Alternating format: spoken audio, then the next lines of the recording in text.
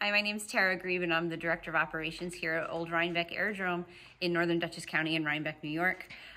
We're super excited about the capital improvements that are happening here at this place. Has been part of the Hudson Valley for 65 years. Some of the building and improvements that are happening are thanks to generosity from our donors, making things better and more relevant while still keeping a foot in the past. I like saying keeping a foot rooted in the past as we look towards the future so that we can keep what the aerodrome is going for generations to come.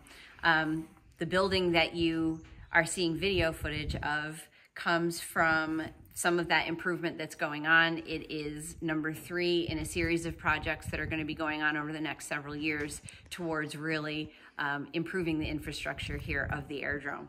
Our season is coming up. We open to the public on May 1st, and biplane rides will be happening every single weekend through May, and then our air shows will begin the weekend of June 17th, moving all the way through mid-October, weather permitting. We really hope that you come and see us.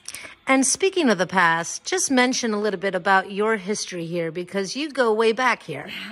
I do. I started riding my bike here when I was 10 years old and worked my way onto the field. Got to be Trudy True Love for quite some time. Worked here till I was about 25 years old.